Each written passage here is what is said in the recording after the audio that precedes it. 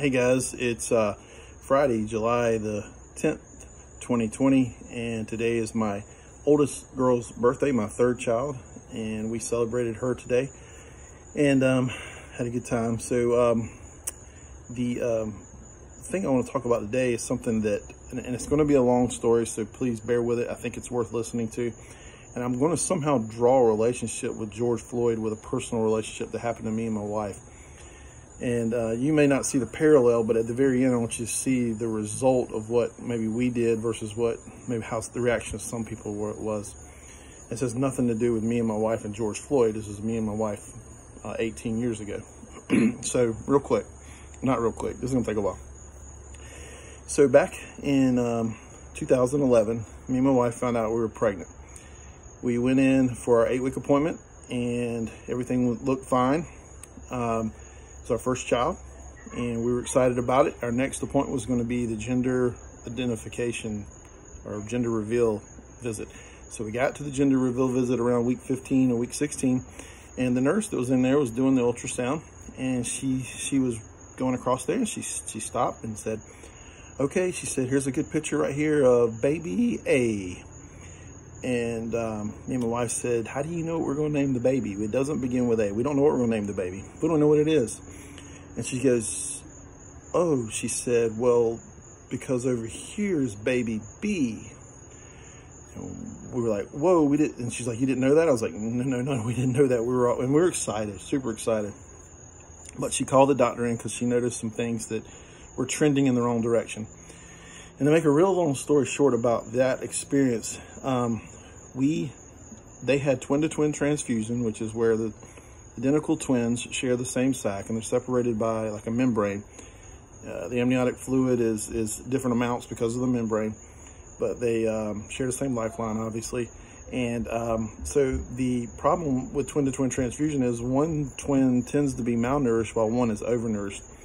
So my wife had to go on bed rest, and we had to get checked constantly, at least once or twice a week. And at times we had to do amniocentesis just to draw fluid off one of the babies because there was too much on one and not enough or hardly any on the other. So one was growing a little bit faster than the other.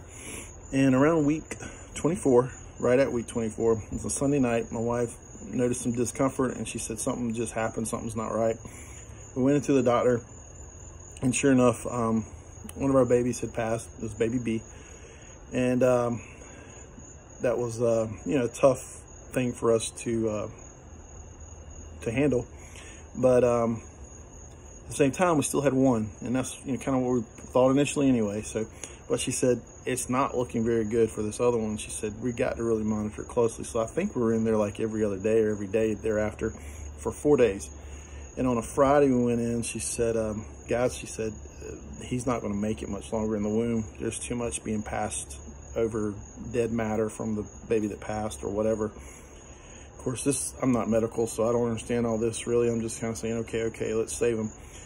So we had to make the decision to go ahead and C-section him out. And so that's what we did Friday morning on February 15th. And so when we went through the process, there was a lot of nurses in there, 16 or 17 nurses watching, and it was a very intimidating time. And of course, when they did the C-section, they had to pull out the deceased baby first, and that was heartbreaking. And they pulled out our other baby, and the doctor told me, she said, now's your chance to hold him while he's alive. And I said, I said, I don't know if I can do it. And of course I was bawling. And so I held him and was happy. It was my first child. And so they took him back. They intubated him. They did, they did everything they could constantly. And they told us constantly for days on end that this baby wasn't going to make it. For days, for weeks. They even asked us to basically not let him make it, that he was going to be, well, one of the doctors in particular said he'd be unfruitful to society. By the way, that's my baby that's 18 years old now, the one we're talking about. So he has a lot of physical impairments, disabilities, but I'll tell you more about him in a minute. But when we were in the hospital, first couple of weeks, every few hours, and finally we just said, you know what, quit telling us he's not going to make it. If the Lord wants to take him, the Lord will take him. he's kept growing. He kept getting better. He went through tons of trials. He had tons of things wrong. We knew he could, you know, dime-sized lungs, renal failure, grade 3 and 4 brain bleeds, spinal tap reservoir, eyes that could maybe not develop, you know, I mean, you name it. It was, you know, there's all kinds of issues, cerebral palsy. So we're like, you know what? We don't. My wife, I don't care. It's my firstborn. I don't care what's wrong. I don't care what's wrong with him. I'll take care of him. So they finally quit talking about that. But there's a situation that occurred, and this is my key. At 2 months old, Tate was 2.5 pounds. He came off one of the machines, one of the oscillating machines, and got on like a CPAP. Was doing really well with his breathing, and his levels and stuff were just greatly improving. But one night when we changed the bed out, the incubator, we always help change out the stuff. We had a nurse that was pregnant, and she helped, you know, obviously with the change around 9 o'clock that night. We left around 9:30, 9:45, and I could never get a sense of peace about that night. Something wasn't right. And sure enough, the next morning we got a phone call. There was a situation that happened. The bed the incubator that he was in a preheat mode, and it never left preheat mode. And this happened between the hours of 9 and 12:30. After they started cooling him down, they got him down to 107.9. It's body temperature.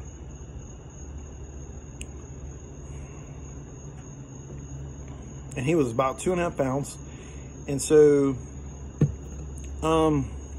doctor said he had twitching, he had more brain bleed, all because of the fact the nurse didn't check the baby every 15 minutes like she was supposed to.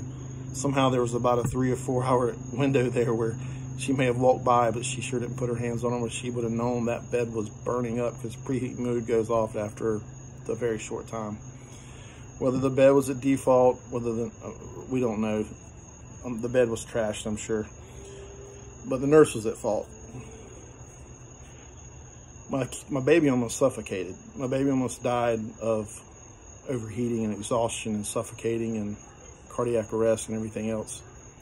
He was 2.5 pounds. He couldn't even scream. He was tubed down the throat, nasal cannula, in the incubator. Couldn't scream, but he was fighting. He was fighting. He was pulling everything out he could to let them know something wasn't right.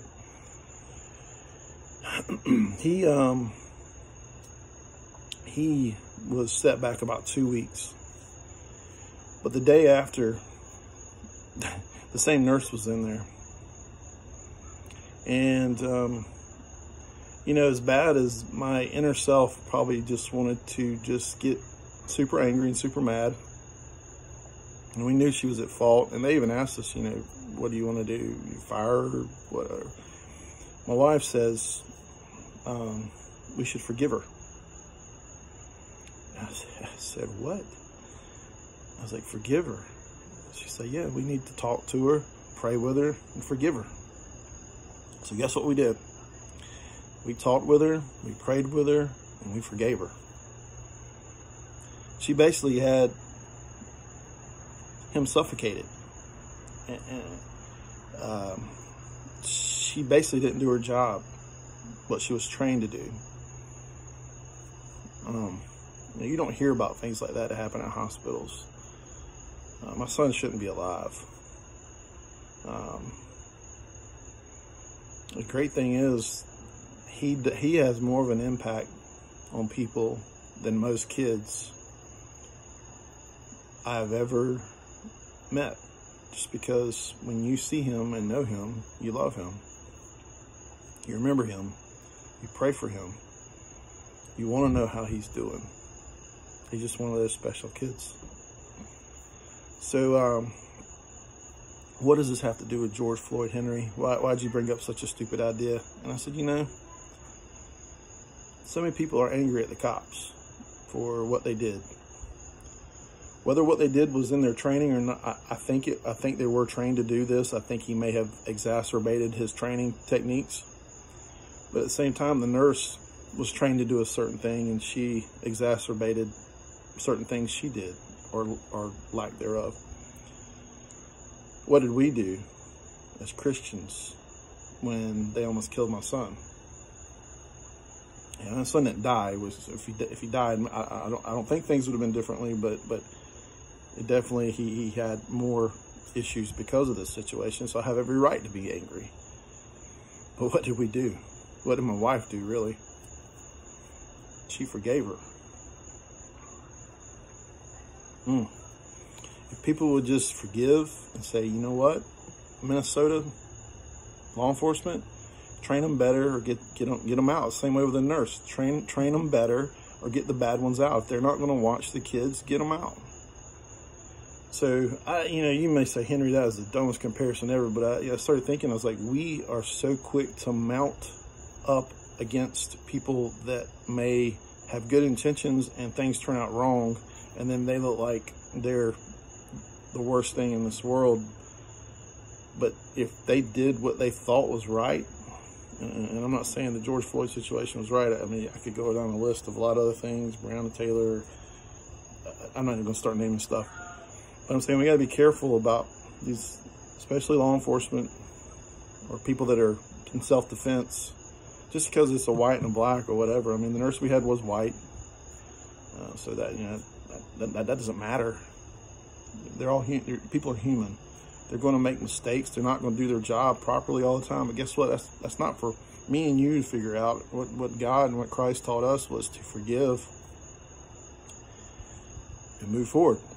Forget it and drive on, as Pastor Bill says.